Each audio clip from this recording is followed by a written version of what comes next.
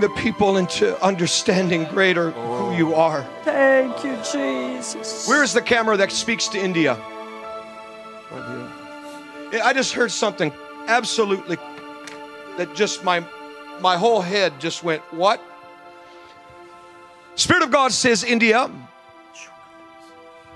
I am rushing with a mighty wind once again to invade your nation.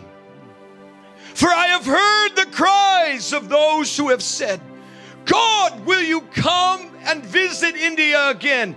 And the Lord says, I have heard what you have cried out for, but what has drawn me to you, India, at this time is your hunger.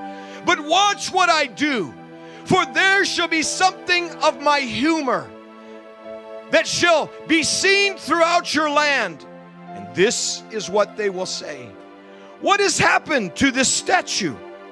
What has happened to some of the high places that have been erected to false gods? God said, when my glory came in contact with Dagon, the Spirit of God says, who stood and who fell?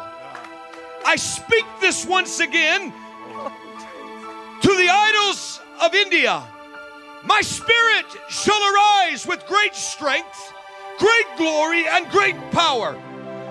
And I will prove it when the idols shall fall, and it shall be reported that some of them shall be face down, and it shall not be at the hands of man, but God says it shall be, because my glory is coming to invade you, India, and this shall be a sign, says the Spirit of God.